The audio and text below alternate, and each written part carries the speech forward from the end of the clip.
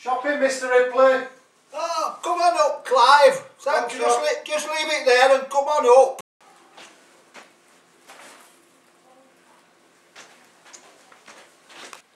I'm in study, Clive. Okay, well.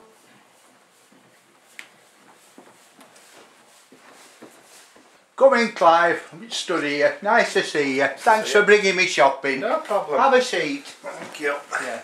There's something I want to ask you. I've won a lottery ticket for £40,000 a year. Well, that's good. I'd like you to have it.